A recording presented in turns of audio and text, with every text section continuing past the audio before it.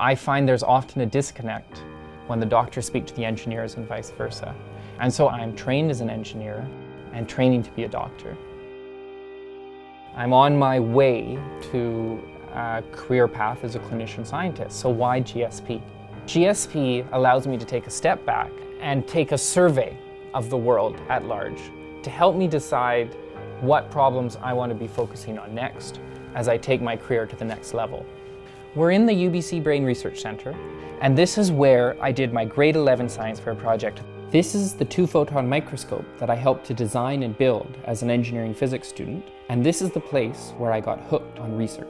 Through my brain research, I met my longtime mentor and friend, Haig Ferris. So Haig actually recommended that I read Abundance. Abundance and the idea that technology can improve the world without destroying the world was something that I really liked.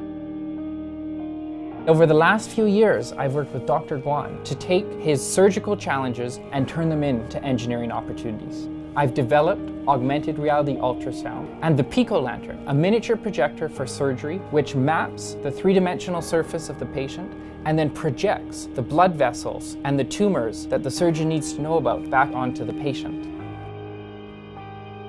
I have an incredible amount still to learn. I want to learn how to come up with the key question or the key idea or the key product that can really make a difference.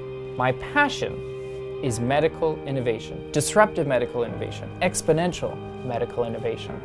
I'd like to attend GSP for the opportunity to collaborate with innovative and accomplished students from around the world, to meet other great mentors and to really make a difference. So please invite me to Singularity U this summer.